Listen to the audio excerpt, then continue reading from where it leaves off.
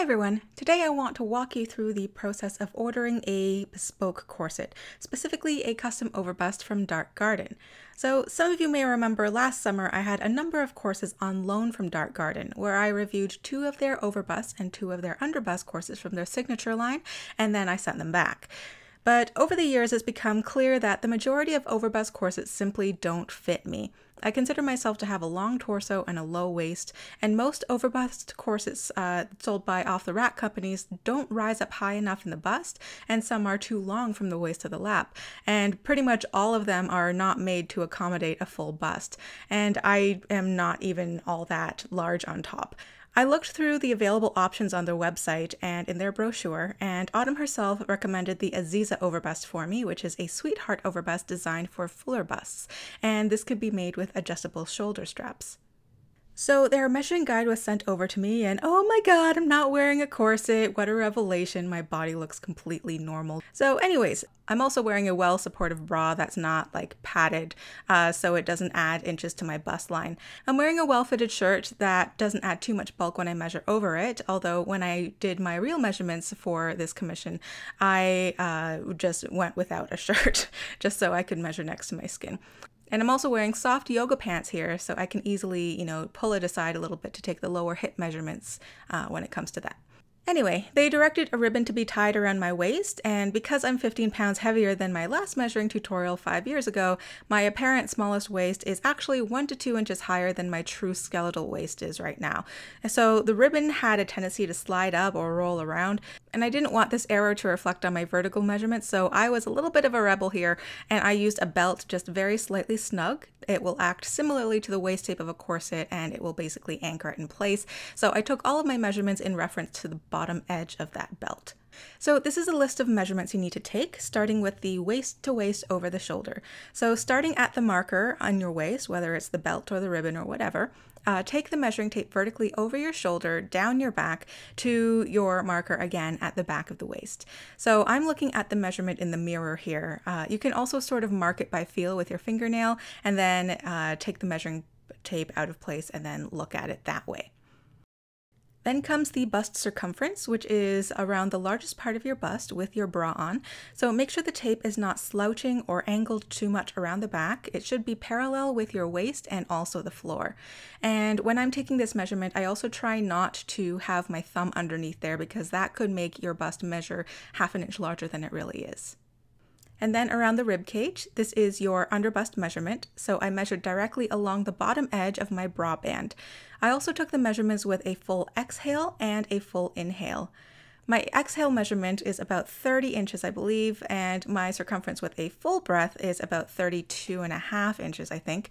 So with a comfortable inhalation, I measured around 31 inches, so that's what I wrote down.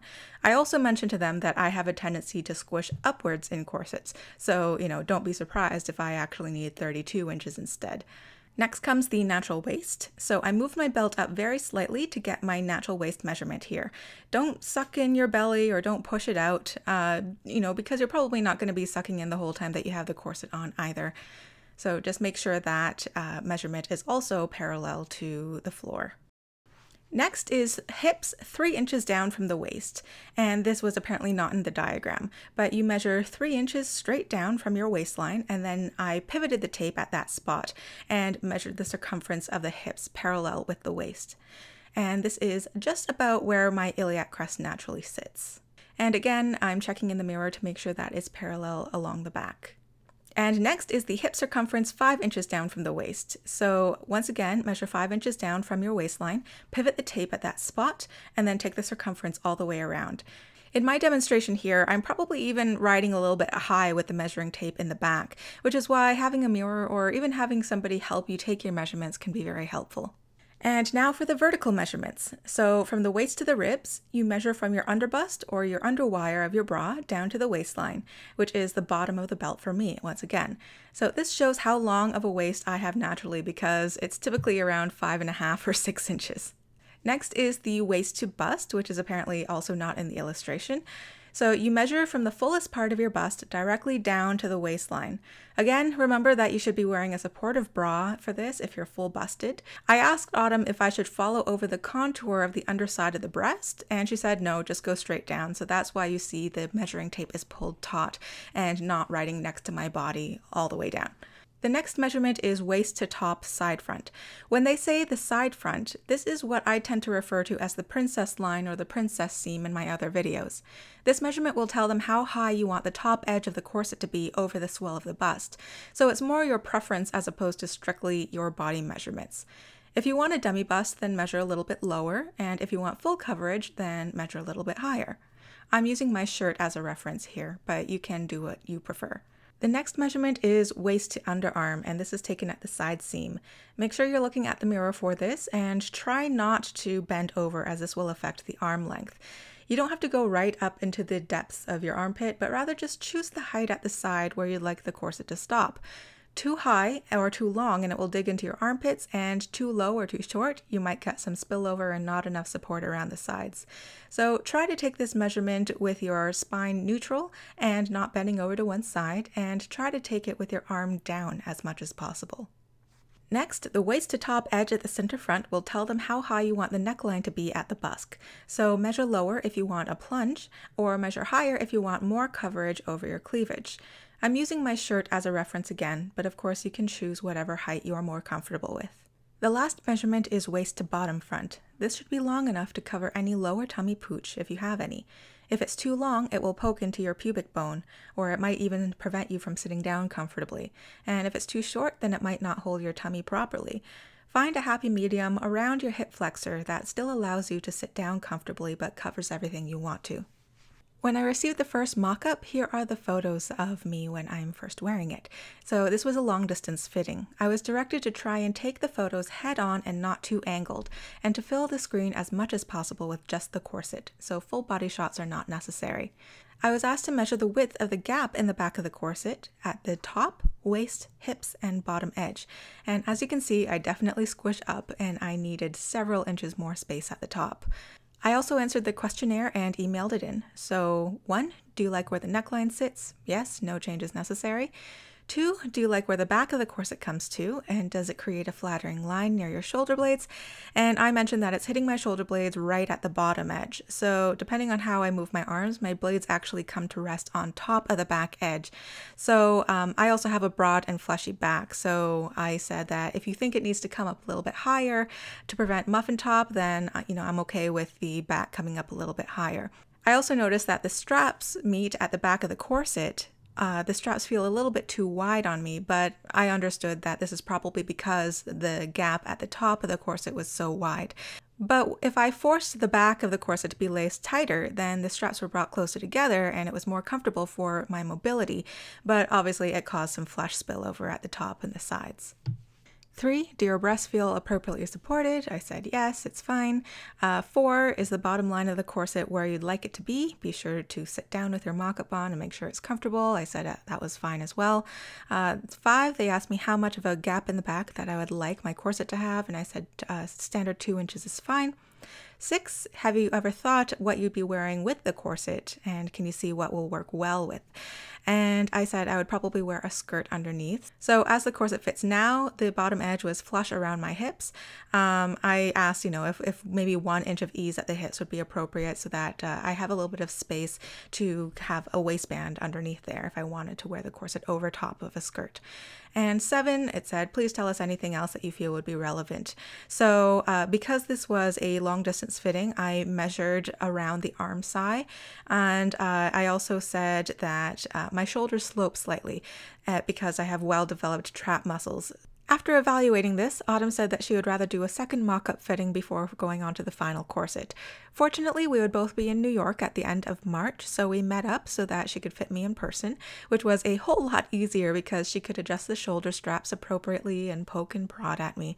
She could also visualize my squishability and understand those slight asymmetries and idiosyncrasies about my body, like my funky left hip and the fact that my left breast is half a cup larger than my right. This made the mock-up twist slightly on my body. Even though it felt completely centered, it obviously didn't look like it. So Autumn unlaced and relaced the mock-up until it looked right, and then marked the modifications right onto the mock-up.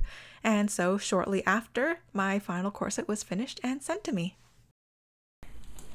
Okay, and here is the final unboxing, which is actually the reboxing and then re-unboxing, because I did try to record the original unboxing and then I only realized afterwards that there was an error with my video camera.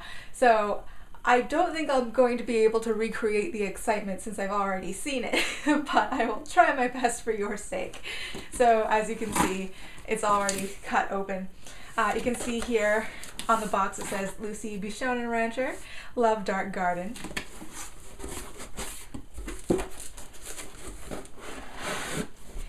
Black box.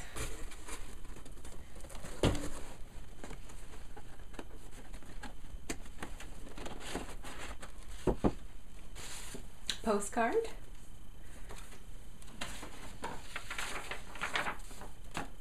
Wearing instructions.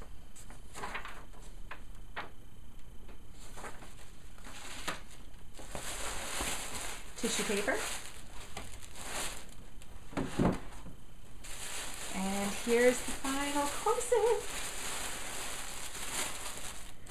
So as you can see, I got this beautiful gold floral brocade, and this is the Aziza overbust with the shoulder straps here. It's long enough for me, which I'm so excited about. The back comes up quite high, so it hides all of that muffin top and squish happening that I usually get in the back there. Matching gold ribbon laces. Full busted, so I'm not spilling out of it. And as you can see here, detachable boned modesty panel here. It all builds up to this, which is the most exciting part. So this is the first time that I'm trying this on, and I am a little bit overwhelmed by how well it fits. It feels like a second skin. So this is a size 24. I've almost got it closed all the way right from the get-go because Dark Garden has a different idea of breaking in a corset. They say that you don't have to wear it at a 2-inch reduction. I can wear it as tightly as I'm comfortable with. So I probably could close this in the back if I wanted to. It did come with a modesty panel. So this is the matching modesty panel that came with it. But right now it is over 30 degrees outside Celsius, over 90 degrees Fahrenheit. So I'm letting my back breathe a little bit while I try this on for the first time, and it is gorgeous. There's no back fat, and that's usually my problem area in most overbust corsets and some underbust corsets for that matter. I usually get muffin top, and there's just none. There's no squidge around the armpit area. I'm not falling out. I can even like bend over forwards and there is no risk of me falling out at all. There's enough space in the front for me that I'm not being squashed down. So it's amazing, it really is. And these straps here, they're adjustable. So they have 3 grommets on each side, so I can move them down if I want it tighter or move them up if I need a little bit more room. I can sort of wear them off the shoulder like this as well, although the way that the grommets are aligned on the straps helps prevent them from constantly falling down on your shoulders, which I really appreciate. And I'm amazed by the back. I'm awestruck and I'm speechless at how there's no back fat back there, even though I am a little bit higher than weight than I would normally like to be. You can see how the hips here, they look rather narrow on me. I don't have that large of a hip spring naturally. Most of you guys know that already. And when I wear corsets, I have a tendency to squish upwards. And so when I tried on the mock-ups, Autumn realized this and made more space in the top for me, and didn't have to worry too much about coming down too far in the lower tummy area because I don't really have any pooch down there. I can sit down really comfortably. I can, I can drop right down to the floor if I need to pick something up. I almost have more mobility in this corset compared to some other underbust corsets, just because it's made to fit me, and it gives me the room that I need at the top, and it's cut high enough at the bottom. I'm extremely pleased. I'm sort of geeking out right now, especially for an overbust corsets, where, as you guys know, I very rarely review overbust corsets or even buy them, because they simply, like, not a lot of them are made to fit me, or made to fit my body type. And so I'm extremely pleased that now I have, this is the second custom overbust corset that I own, and now I have something that I can go out and feel comfortable in. I can wear this to a wedding if I want to, or I can dress it down if I really wanted to. I can go to a Ren fair. I can use this in a lot of more casual places, actually, than I can wear my Sparkle Run overbust, because it's such a huge plunge and everything. But now I have variety, yay! And it fits me properly, yay! So yes, look out for the review of this corset, which should be coming up shortly on my channel. And I hope you enjoyed this walkthrough, this process of ordering a bespoke corset or a custom corset, taking the measurements, going through the mock-up process, all of that. Different corset makers might go through different parts of the process differently. So, it's not going to be exactly the same in this situation as for any and all corset makers. But if you have any questions about the Dark Garden process specifically, or the bespoke process in general, my experiences with other makers, feel free to leave a comment down below. I'd be happy to get back to you and answer any of your questions. And I will see you all for the next video.